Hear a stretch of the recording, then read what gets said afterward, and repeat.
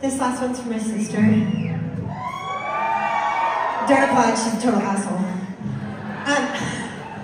But when she was younger, even though she turned out into being a total asshole and had to divorce her fucking stupid ass as a family member, who's had to divorce a family member?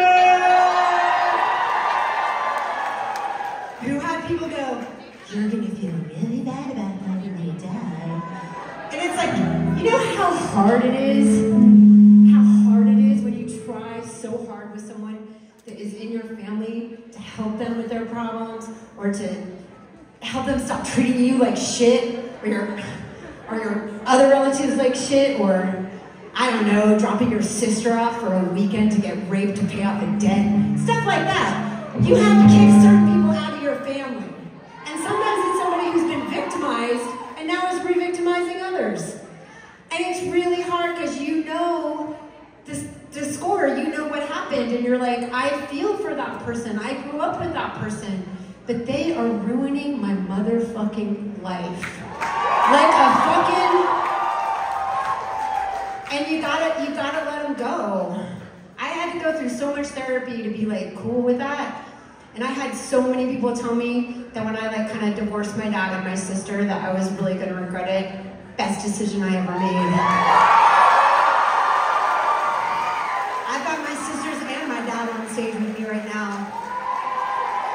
I have many, many fathers and many, many sisters. And I still love my biological family from afar, you know, and I can love them from over here without getting messed up in their business. But my sister did do one very cool thing when she was young. This is sad, she got constantly fucking harassed. Constantly.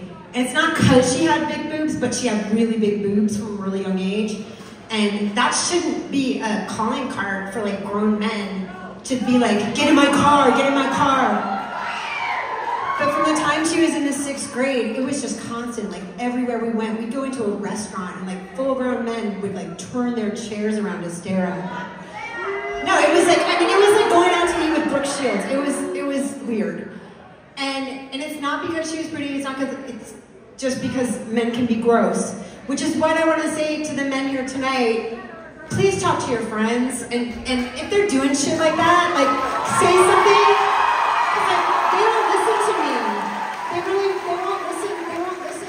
A lot of men who are like that won't listen to me or whatever, you know what I'm saying. But my sister finally at one point came up with this saying that she would yell back at guys when they yelled at her. And this is our last song, it's called Suck My Left One.